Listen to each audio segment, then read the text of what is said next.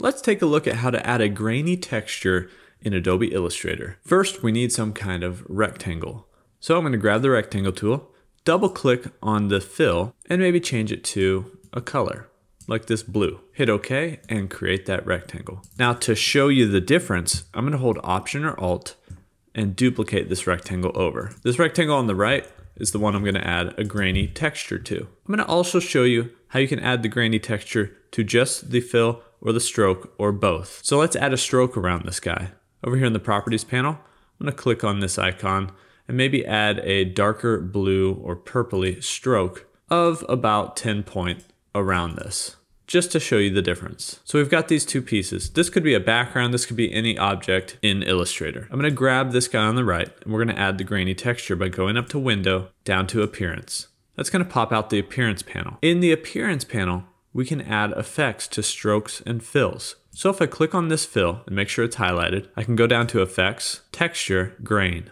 Now this is going to pull open a little window here where I can zoom in and out with Command or Control plus and minus. Now the grain effect might already be what you want, but you can adjust the intensity here. You can adjust the contrast as well. And you can also adjust the grain type. If you want it to be a speckle, vertical grain, a regular grain. I personally like the soft grain.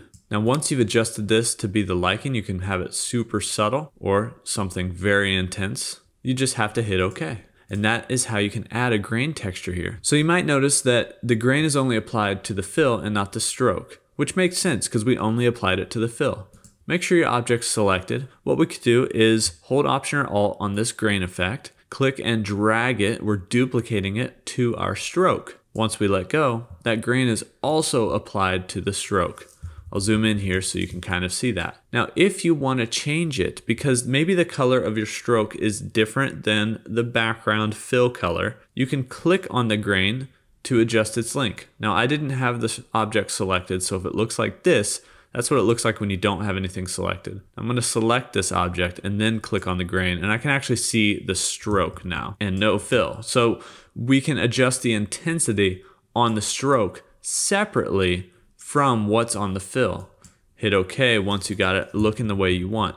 Now that just kind of depends on the color of the stroke compared to the color of the background and how you want that applied.